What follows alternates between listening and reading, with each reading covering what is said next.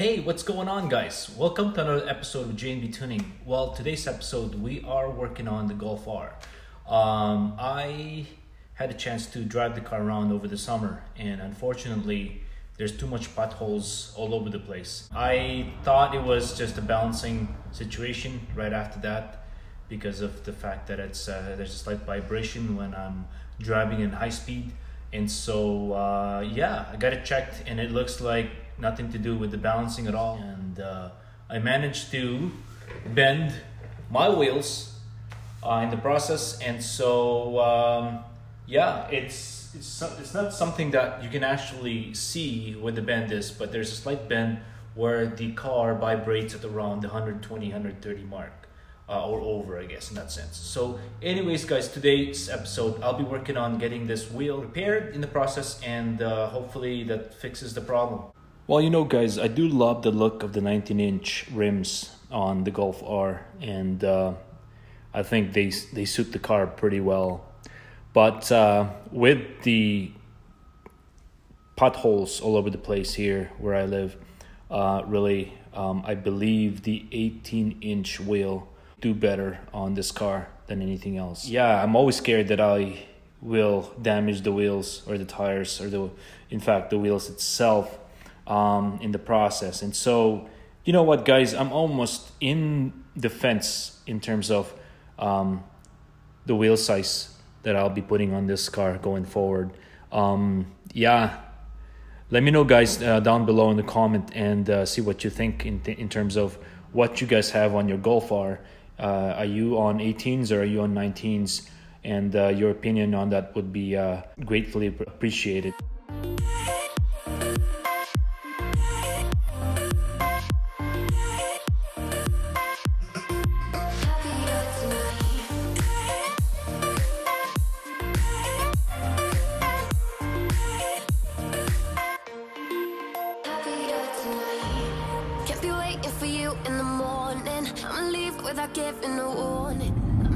Anyways, guys, I'm on the pilot now and heading out to Quicksilver, the shop that will be fixing the wheels in the process. Yeah, and just a couple of minutes away from where I live, so it's fairly close by. And it's just it's my first time to actually work with this, guys. They have pretty good review in terms of the products or the service they provide. So I'll give them a try and see how it goes. Anyways, well, folks, I have an update for you. I got a call from Joe, and I was told that the wheel is fine. Technically, there's no bend on it. So basically, I'm not sure exactly where this vibration is coming from now. Well, it's possible that it could be my spacer again, where I had that issue earlier on. And yeah, and he's kind enough to truly testing the rest of the wheels. And so we'll just need to test it all out and see if it's truly a bend or maybe it is the spacer. So at least we can rule out the problem in that sense. So anyways, guys, stay tuned.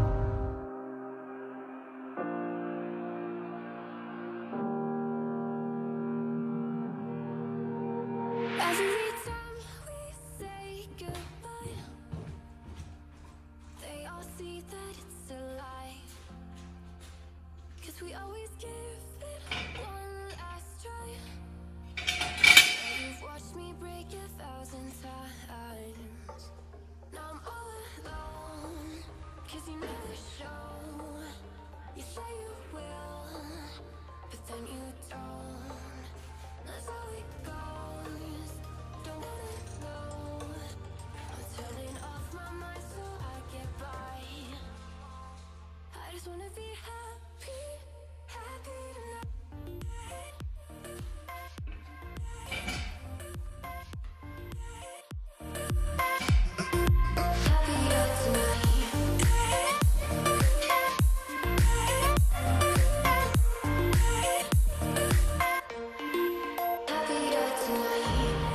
be waiting for you in the morning. I'ma leave without giving a warning. I'ma leave without giving a.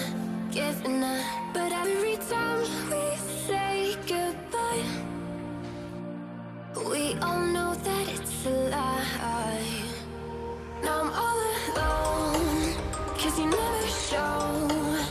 You say you will, but then you don't.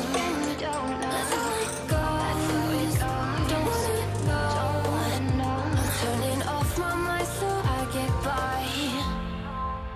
I just wanna be happy tonight. Well, there goes the wheels, guys, and all mounted and ready to be tested to see, make sure that they're not bent in the process. So yeah, can't wait till I drop it off tomorrow. Well, guys, it's the following day, and I'm pretty much on my way to drop off those wheels for Joe to test if they're bent or not in the process. So well, stay tuned.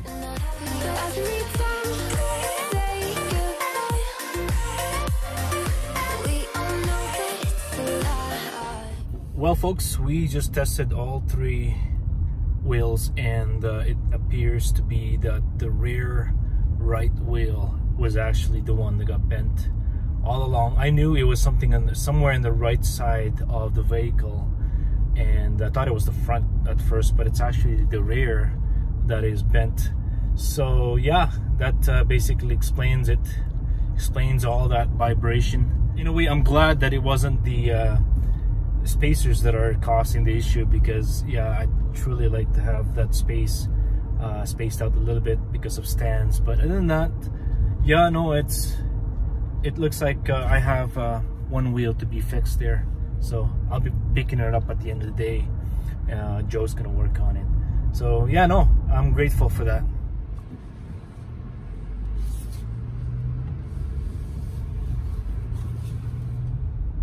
Well, folks, just picked up the wheel, and yeah, can't wait to put it back in and see if that vibration is gone.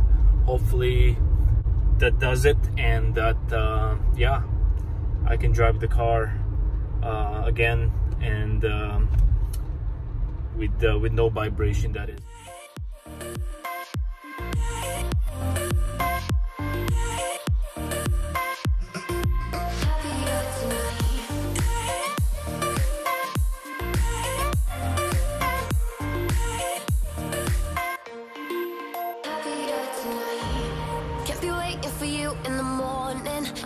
Without giving a warning, I'ma leave without giving a. But every time we say goodbye, we all know that it's a lie. Now I'm all alone, 'cause you never show. You say you will, but then you don't. Let's let go, don't wanna know. I'm turning off my mind so I get.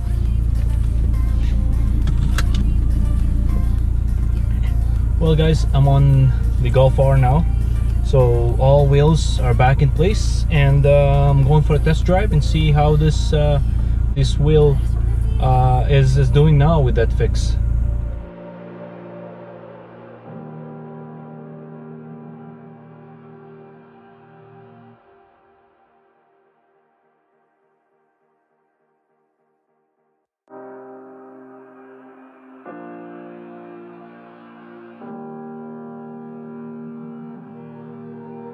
Every time we say goodbye,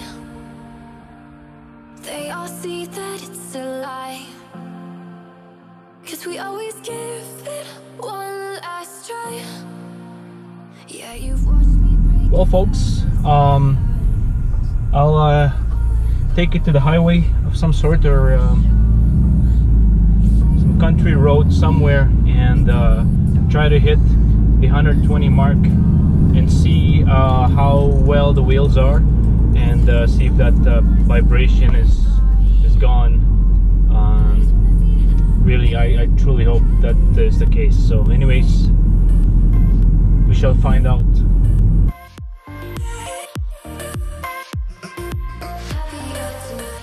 Just gonna get to the highway here.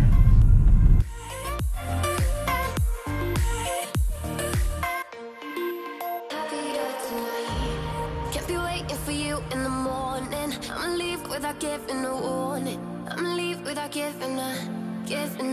But every time we say goodbye, we all know that So far at 70 kilometers per hour, I don't feel any vibration, which I did feel some in the process around the 70 kilometer to 80 kilometers, but this time it's fairly smooth.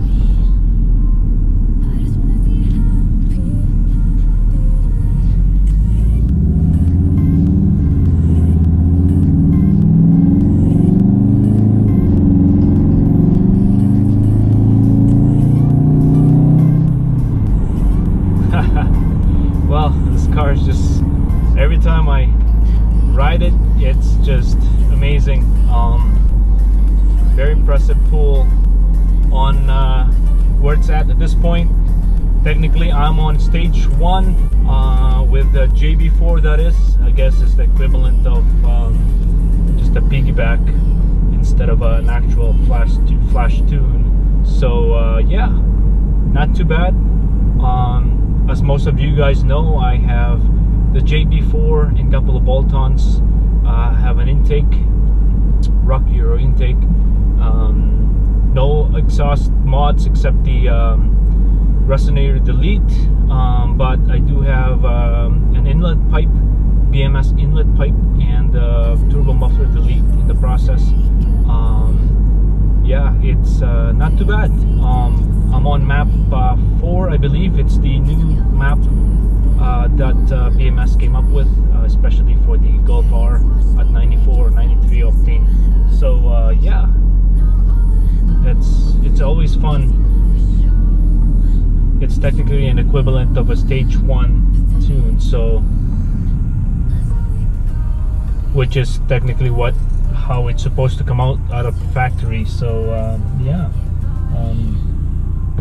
I wish that the car came like the way the European Golf Rs are, where they're sitting at 310 or 310 horsepower or so.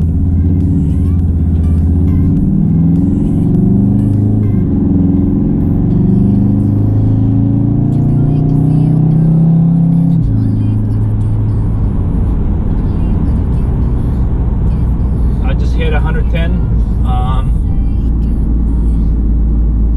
So far it's fairly smooth.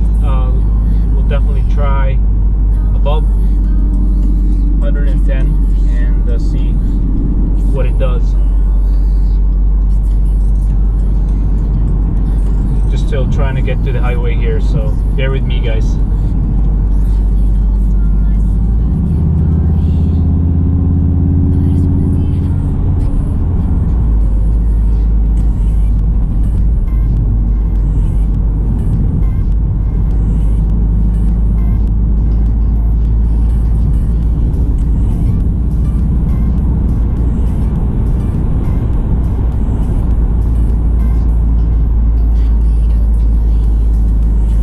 Several days ago, I noticed that just out of the blue on one of my car blogs here, I noticed that my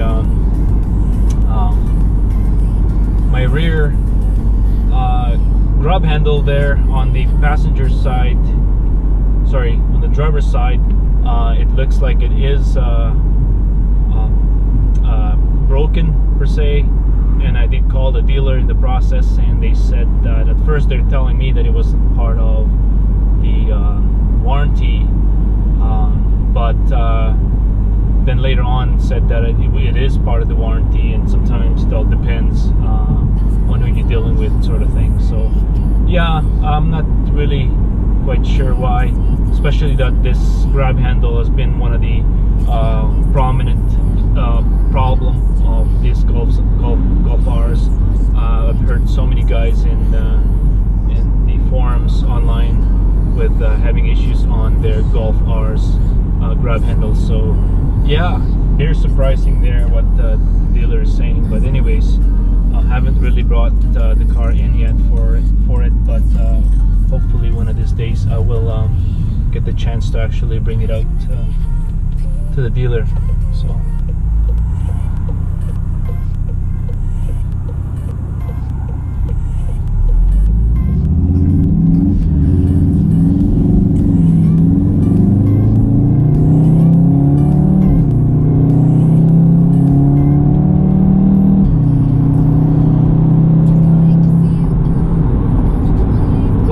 hit 120 mark, 128 mark here, and yeah, no vibration at all. I don't feel any vibration on the wheels now. Yeah, I think that does it. And again, I'm pretty happy with the result. It didn't cost me much to get it fixed. Thank you to Quicksilver with a KW for hooking me up here and getting this thing fixed.